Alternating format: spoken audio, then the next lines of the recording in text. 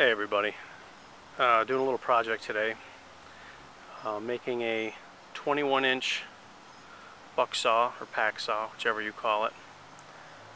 Picked up a blade and I'm actually going to go with some pine. Cuts and works easy, and and I can treat it as well. But it does have a good amount of flex on it as well. And for my stabilizer I'm going to use a hardwood dowel, excuse me. So I'm going to have to drill into it. Right now I just cut them down to size, and I'm debating whether to make this a straight saw or actually have the top curl in. I haven't decided yet, so it's not super important, but it gives me a chance to shorten up this and lose some weight as well on it. So I'll get back with you. Hey guys, well, here's what I've come up with. I'm using wing nuts to secure the blade in place, and I do have to cut them down, so I got that to deal with still. And I've used the dowel in the center, which seems to be holding pretty good. I used another section of the dowel to tighten it up, and I'm using just standard paracord, and I'm only going with one layer of it, so I should be fine. I just went out and test cutted. Didn't seem to do too bad. What I want to do now is round off all this here with a grinder, so it's a better hold and less corners to hit and chip the wood. So it's not too bad. I'll tell you one thing, that's the lightest Bucksaw Packsaw I've ever held. So maybe pine ain't the best option, but you can do it. I centerized the stress on here where it's going to be pulling really hard, and I also put where you're getting a lot of tension right here as far out as I can get it, so you got more meat on it to hold it. And it holds a lot of tension, if I can show you.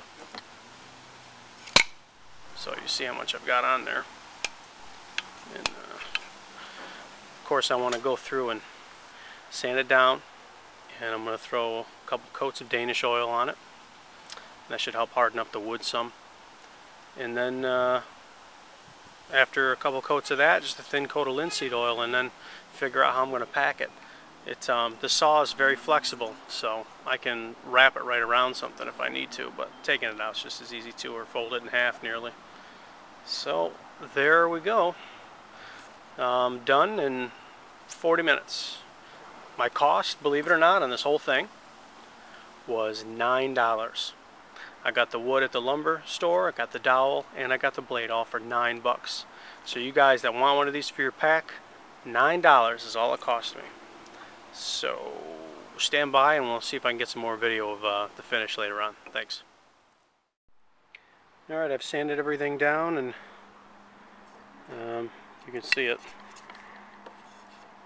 I did round the insides of this, and every edge and corner is now rounded off and smooth, so it'll give me blister issues when I'm using the saw. So now I'm going to do a natural coating finish of Danish oil. Probably do 2 or 3, and we'll get some pictures when that's all done. Alright, there's the saw, and I put my axe there for comparison of how big it is. So it's not too big, and it definitely don't weigh anything. I have a sleeve for the blade, so I can put that, curl it around the bottom of my pack, and that's how I'll probably do that, and wrap the rest of it up together. So I'll put it together and show you that too.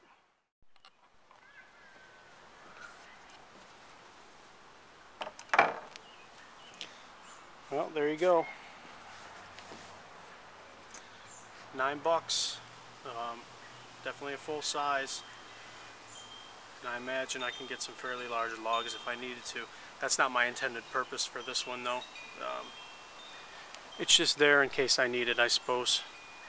I do have a more sturdy and larger one in my Jeep.